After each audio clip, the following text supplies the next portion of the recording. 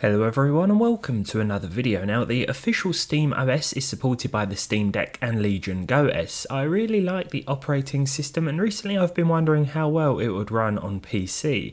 Not just any PC though, a fairly modest gaming system with an i5-12400F and RX 6500 XT. I've spent the last couple of days installing SteamOS on my PC and today I want to talk about my experience doing so as well as any issues I faced. I'll also be comparing the performance of SteamOS on PC to that of Windows 10, which I currently use on a daily basis. First, my specs. I'm using an i5-12400F on an H610M board with 16 gigs of DDR4 and a 6500 XT. I had to swap the motherboard as I'll explain later, and as for the GPU I think you need an AMD card to get this working. I'm also using an NVMe M.2 SSD, which I think is a necessity too, because I tried with a SATA SSD first of all and I got an error. There's a reason this is not a tutorial. The first thing I did was download the Steam Deck OS image and flash it to a bootable USB using Rufus. After that I plugged it into my PC, disabled secure boot in the BIOS, or in the case of my motherboard just enabled CSM mode instead of UEFI and booted to the drive. After a couple of seconds I got a lot of text on screen, none of which made much sense, but there were a lot of OKs, which is always a good sign, right? The screen then went blank for a while before a cursor appeared a few minutes later. Then a desktop appeared a few moments after that. It's important to use an M.2 drive that doesn't have anything important on it because we're going to choose to wipe the device and install the SteamOS. This whole interface may be a bit slow to respond and perhaps a bit sluggish until SteamOS is installed properly. A little box will pop up with a warning that everything on the drive will be destroyed. Very dramatic. After clicking proceed and waiting through another few minutes, the SteamOS setup screen appeared. Bad news though, because it wouldn't detect my Ethernet connection and this H610M board doesn't have built-in Wi-Fi. I also don't have a wireless USB adapter anymore. With that, I swapped my cheap motherboard out for an Asus Strix Z790 and started over. This is a DDR5 board and I only have 32 gigs of 6400 MHz DDR5 on hand, so my budget gaming setup just became way less budget. Nonetheless, the Steam setup actually detected my network this time, and just like that, SteamOS booted up into action with a screen that will look very familiar to all of you Steam Deck users, albeit about 44 inches wider. This is an ultra-wide 1440p display and our system will struggle with games at this resolution. Luckily we can change this from within the display menu. I also had to turn off HDR because it was on by default and it was washing everything out. What's nice is that we can either use it in a traditional Steam Deck style or in desktop mode, which is far more snappy and responsive now that the OS is installed properly. I actually left it in desktop mode to install my games but switched back to the regular gaming mode later on. My keyboard and mouse also work just fine, so I could play CS2 through the SteamOS just like I would on Windows. Terribly. Me, that is. Not the performance, that's actually pretty good, I just mean me as a CS2 player. Awful. I apologise if things aren't all that clear. I had to record the screen externally like some sort of 2009 era Call of Duty no-scoper compilation creator. My capture box finally gave up altogether last week. That said, I was able to enable the performance overlay just like with the Steam Deck itself, so frame rate and hardware utilisation are up on screen, if you can see them. CS2 felt really good to play, and I'll have some comparative figures coming up with a handful of games whereby I could use a benchmark run. So CS2, as I've said, runs fine with keyboard and mouse. I didn't use my controller because I'm already terrible, and no doubt that would make me a lot worse. CS2 took a few minutes, about 10, to compile the shaders before starting, but after that it was faultless. Forza Horizon 4 also ran nicely. I started with medium and then kept upping things until I got to ultra, and once there I was surprised by how well things ran. This is one of my favourites and I choose it over 5 most of the time because it's a smaller file size.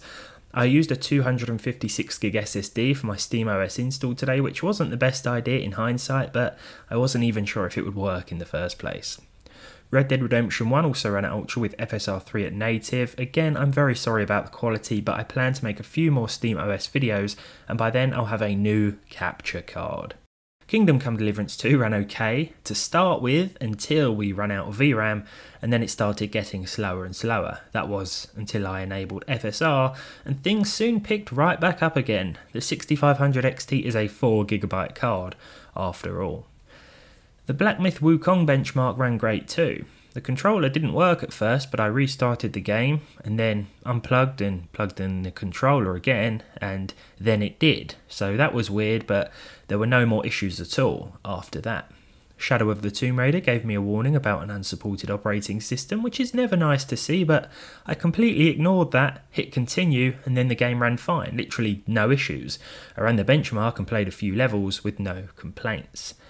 But how does performance compare to Windows? Now I have a small sample of comparisons today, as I only have a handful of games that have a benchmark tool. I did try and add Cyberpunk, but I have it on GOG, and although I managed to get GOG Galaxy installed with a workaround, the game installation itself kept failing. I'll try another method at some point. It's early days for me and the SteamOS desktop experience. Now these comparisons aren't all that fair. Both SteamOS and Windows handle rendering differently.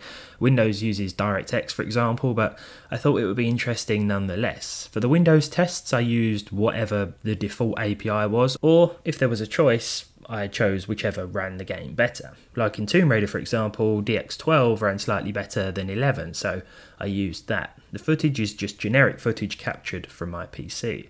Something for a little bit of background. Now in Shadow of the Tomb Raider with the high preset and DX12 in Windows we hit 73 frames per second, but here with the same system and SteamOS installed we actually got 78, so it's an improvement of about 5 frames per second here after the benchmark run had completed 3 times on both systems. For Counter-Strike 2 I used a benchmark workshop map to get the figures here, and it was the same run for both systems. So with Windows running in DX11, which is the default API, we saw 223, and the SteamOS on the same machine hit 183, so it was quite a bit less when running the SteamOS here at native 1080p medium, albeit with FSR disabled.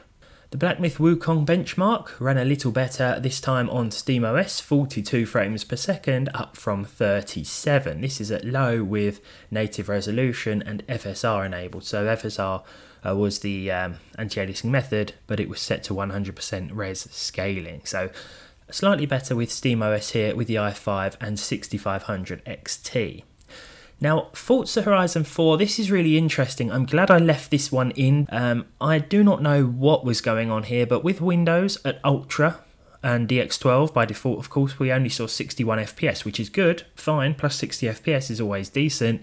But with SteamOS installed on this same rig, we saw 96 frames per second, so over 30 FPS more with Steam Deck OS installed on our budget gaming machine here. Now at first I thought it was something I was doing, perhaps I had one machine with dynamic res enabled without noticing, so I actually went back and installed the game again after uninstalling it and shutting down the system for the day. This is why the video is a day later than I wanted, because I was testing Forza multiple times. But yeah, Ultra, native resolution, 1080p, 61 FPS under Windows, 96 FPS with SteamOS. I don't know what was going on here, but I thought I'd leave this one in because it's a pretty interesting result. But I'm still convinced I did something wrong here to get this. It's a weird one, but yeah, the SteamOS is running a lot better with this game. At the opposite end of the spectrum, so to speak, we have a CS2 running a lot better on Windows than SteamOS, so perhaps it's not that far-fetched after all. But there we are, SteamOS installed on my budget gaming PC, the official SteamOS. Now I think if you want an alternative to Windows, there are plenty of Linux distros out there, and installing SteamOS may not be the best idea in regards to compatibility, especially when it's only officially out for Steam Deck and the Legion Go. So, you know, it's worth a try. I think make sure you install it on a drive that doesn't have anything important on it. But I've been meaning to test out Windows alternatives for a while, and I thought what better place to start than an operating system I've come to really enjoy from my time with the Steam Deck. But as for this one, thanks for watching. Let me know your thoughts down below. If you enjoyed it, leave a like, subscribe to the channel if you haven't done so already and you want to, of course, and hopefully I'll see all of you in the next one.